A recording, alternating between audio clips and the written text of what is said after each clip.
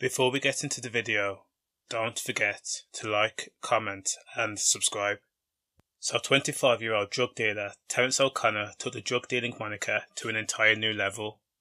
Now, it would be more accurate to summarise this was a person that wanted to be a drug kingpin, or a gun-toting, kerosene-dicing murderer.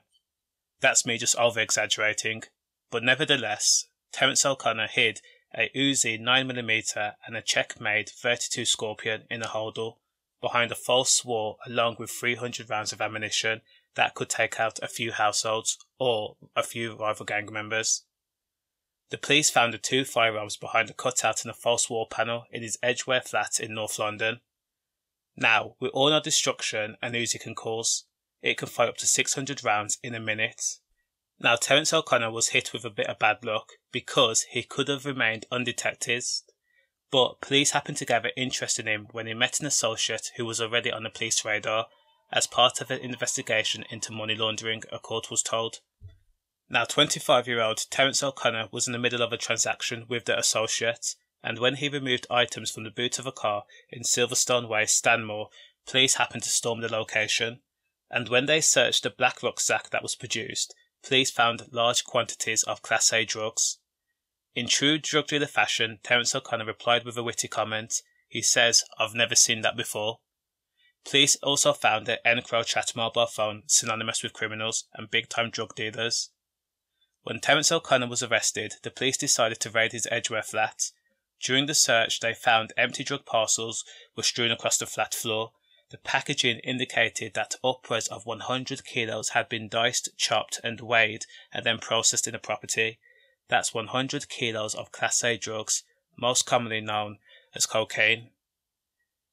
There was also a money counting machine that was also found, and big bundles of cash. Again, because Terence O'Connor is a student of the Criminal Institute, he answered no comment in the police interview at a North London police station. However, he was smart, and he knew that the evidence was up against him, so he pleaded guilty at the earliest opportunity into supplying cocaine and processing Class A drugs at Harrow Crown Court.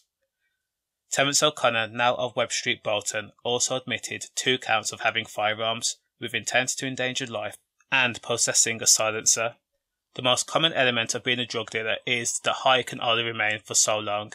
You can live a lavish lifestyle, but you'll always get caught. You'll always end up putting yourself in a predicament where you'll be on the police radar, or potentially the police will just let you carry on being a drug dealer and wait and wait and wait until they build a big enough case on you, and then when you feel like you're untouchable, they will come swooping in and they will just arrest you. For his crimes of stockpiling machine guns at his North London flat and possessing Class A drugs and cocaine up to 100 kilos, drug dealer Terence O'Connor was jailed for 16 years. All I can say, that's a long time to sit down in a prison cell for. Safe.